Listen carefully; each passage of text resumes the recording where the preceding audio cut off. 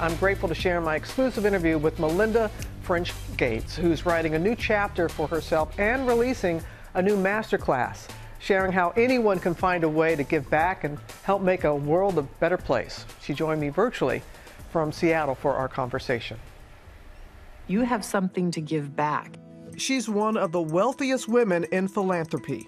For over 2 decades, Melinda French Gates has worked to solve some of the most critical issues. Is there anything that keeps you up at night? Yes, keeps me up at night are the women I've met on my travels, and you just see what women are up against all over the world. I often think about what is it we could do to create impact and change for women around the world, both in other places and in our own country. That concern extending to women in the U.S. after the controversial Supreme Court ruling overturning Roe v. Wade, ending the constitutional right to abortion.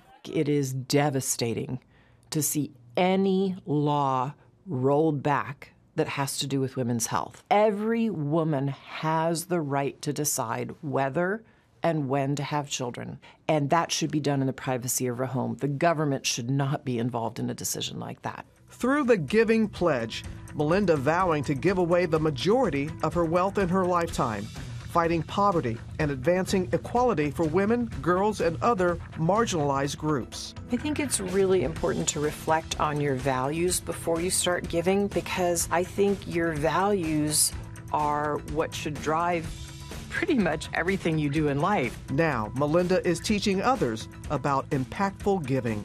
I'm Melinda French Gates, and this is MasterClass, sharing how anyone can give back. We'll be offering you a framework and a way to think about giving, whether you're just starting or you're kind of midway in your journey. There are going to be some people that are seeing this piece and going, you know what, my rent is sky high, my mortgage, food prices, I don't have any money to give. What do you say to folks who are in that situation and feel that way? I say you have so much to give besides money. You have your time, you have your voice, you have your expertise. There are so many ways we can give back. And what kind of influence do you think you have on your children? Because your parents and your family laid a very strong foundation about giving back. So how do you see your children carrying on that legacy? I was very purposeful with our children that I took them out, even when they were young, at the holiday times to build, boxes for the homeless. But then that went on to a discussion about homelessness in Seattle.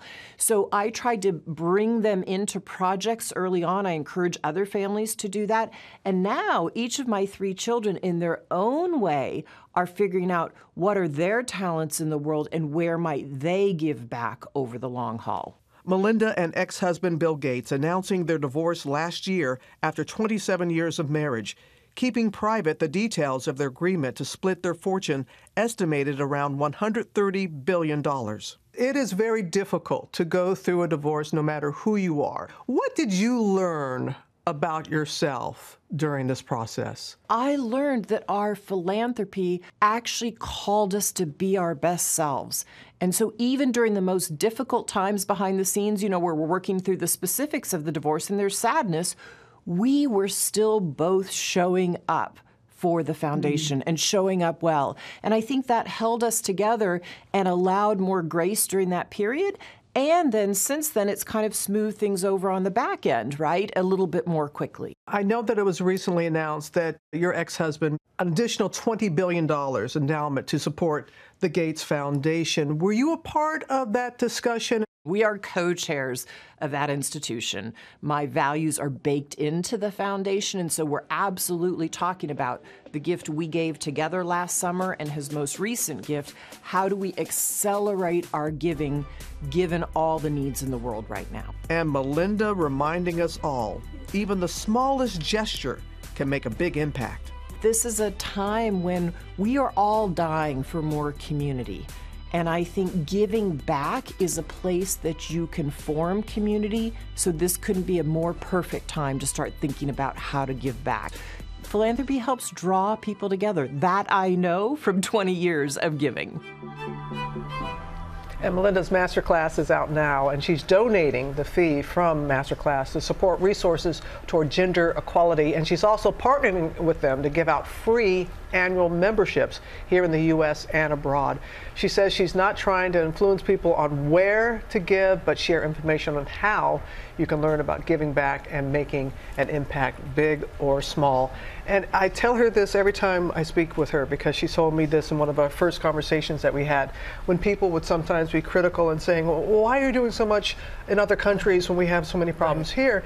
And her response is, it's not either or, it's and.